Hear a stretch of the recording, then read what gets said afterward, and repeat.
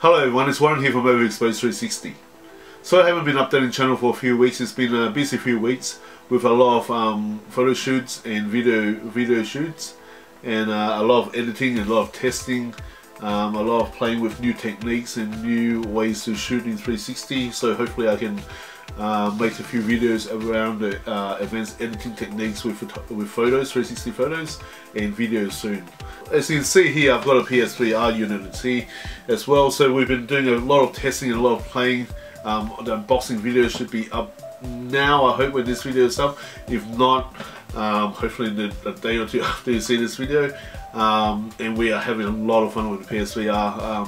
As some of you might know, I was very happy with the Gear VR, and the Sony PSVR is just amazing. So I won't go into that right now. There'll be other videos on that, but hopefully you'll watch those as well and see what you think. So the main point of this video is talk about the new firmware update that Samsung have rolled out a week ago now, so on the 4th of October. It was quite an actual quiet release. I actually didn't know about it. I'm sure some of you guys have already been updated to the new firmware, so this might be nothing new for you. So, but I'll run through some of the features and what has changed in the new updates. But it's actually been for the better. From what I've seen, there's a few new features and functions in there in the app, which I am really happy about.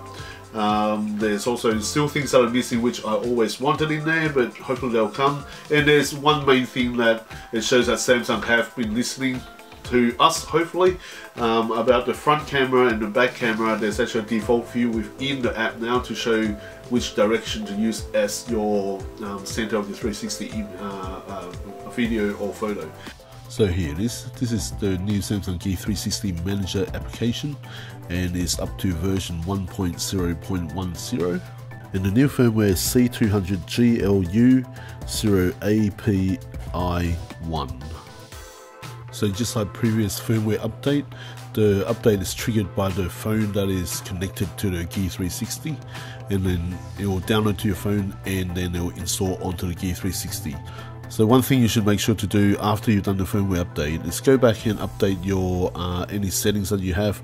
So the timer off settings, the sound settings, the LED settings, and most importantly the video recording settings. My one brought it back down to the 2K recording, so make sure you switch it back to 4K if that's what you prefer.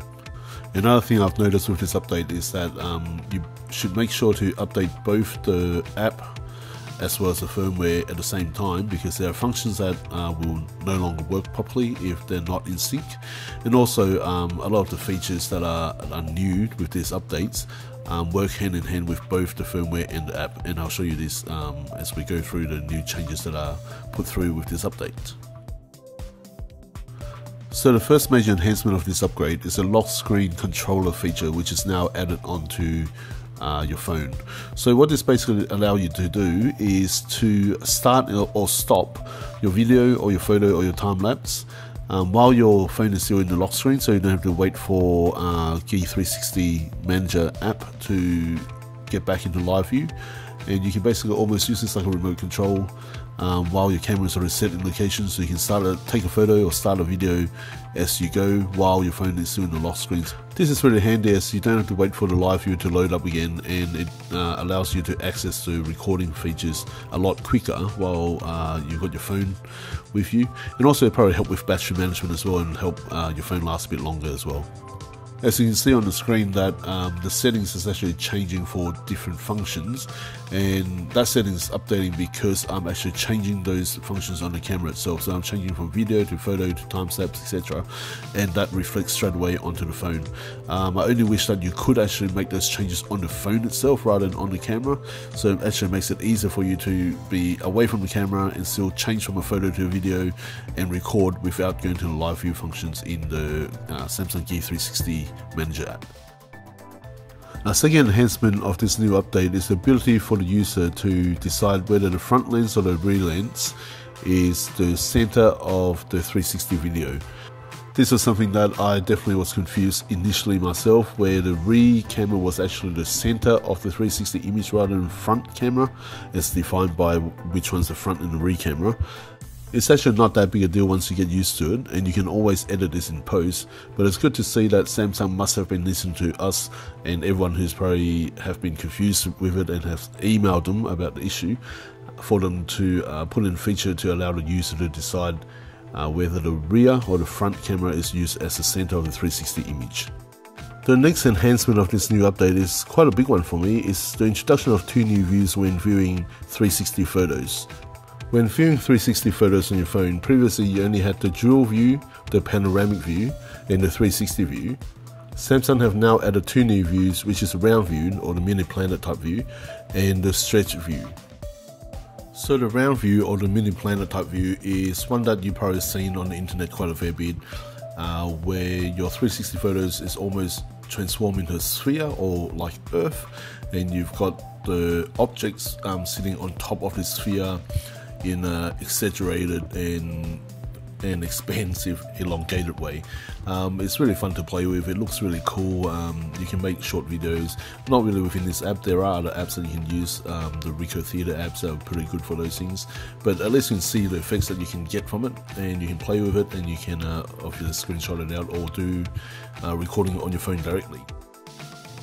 The view that I've been more interested in checking out was the stretch view, which basically stretches out the 360 image on the edges. So what that means is that you don't have to zoom into your 360 image to get the right angular view of the image itself in 360 view. What I have found is that even though I find the 360 videos and photos amazing to look at within the VR goggles, it's just kind of lack a little bit of that wow factor when viewing on a smartphone, and I think this stretch view kind of gives it that little wow back. So what it actually does is it gives it a lot more room in the photo. It makes you feel a lot smaller in that environment, whereas normally when you look in the normal 360 view on the phone, you have to zoom in to make sure the angles are right, and you end up being too close to the environment and all the proportions just seems wrong when looking through the phone. So this stretch view kind of give that proportions back, so you kind of can appreciate the scale and size of things.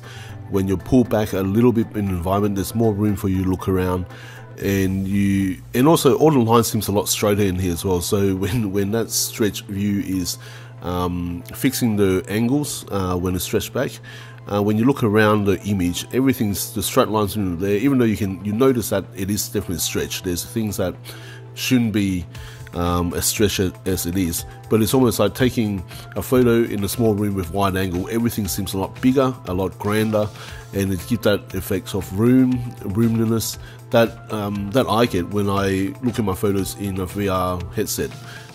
So the stretch field definitely doesn't work for every single photo, 360 photo that you've taken. I think that it works better for indoor shots, where things are a little bit closer to you and you feel a bit cramped and stuffy inside. For outside shots, some of them it still works, but some of the lines seems a bit off because you get the horizons a bit stretched, you get things at an odd angle when you got a big wide open space to look at.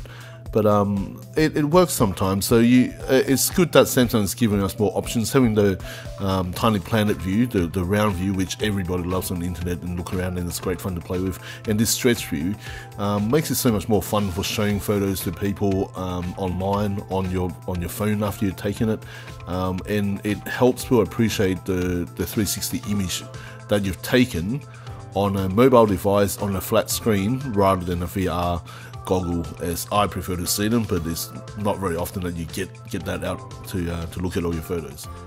So these are the major features enhancements with the latest October 2016 firmware and app update. It does claim to have some performance enhancement as well as some battery improvements as well. I think I've noticed some enhancement with the speed of getting to the live view, but I may have to just see a bit longer and see whether I'm imagining it or whether it's actually true. I haven't actually done a time compare, but it feels like it's a little bit snappier. And as mentioned before, I think some of the improvement with the battery may be due to the introduction of lock screen controller feature, which is one of the enhancements of this upgrade. So that's about it. So overall, I think this has been a pretty good change and improvement with the firmware and the Samsung Gear 360 Manager app. I haven't had any downside yet. I had a few crashes on it, but I had crashes on it before. I don't think it's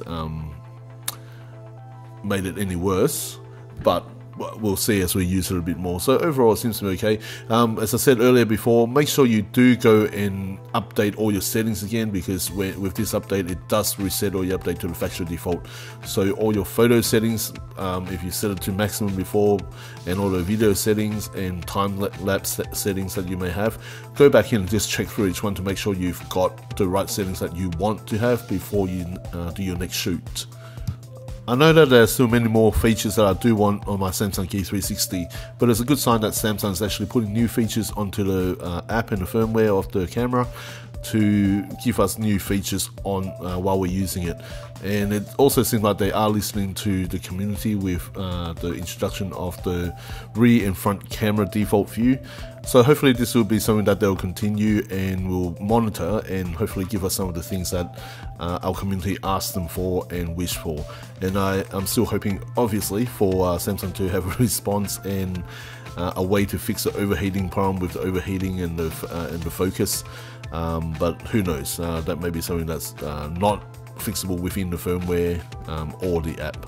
But let's hope that it is, and that could be something that would solve a lot of issues that a lot of our users are facing. So there are the changes for the new firmware and the new update on the Samsung Galaxy 360 Manager app. I definitely think that is an improvement to what we had. Some of the speed seems to be a little bit quicker, but maybe I'm thinking that. Some of the new features and functions within the app are pretty cool, and it also shows that Samsung are continuing updating and improving their app and the camera for us. So in the next few videos we're going to have some PSVR videos, but I'm also going to roll out some advanced techniques videos for using the Galaxy 360 for photos and for videos, and also I might show some Photoshop editing videos that the way that I edit my 360 videos, the process I go through, and also some of the they're probably not basic tips, because in general a basic user probably wouldn't do what I would like to do with my photos. So they're probably more the advanced editing techniques that I use, which it's probably good to know. You may not want to do this for every single photo or every single video, because it is a little bit takes a little bit longer. But for photos that you really love and you're taking it for to show people, some of these tips and techniques might be helpful for you to making the best of that photo. Well, making a great photo even better, hopefully. So hopefully I'll get those videos up to you soon. And thank you for watching again. Thank you for all your feedback and all your comments and all your encouragement of the channel. Hopefully you continue watching and continue your subscription to us. So this is Warren from Overexposed 360, and I'll catch you on the next video.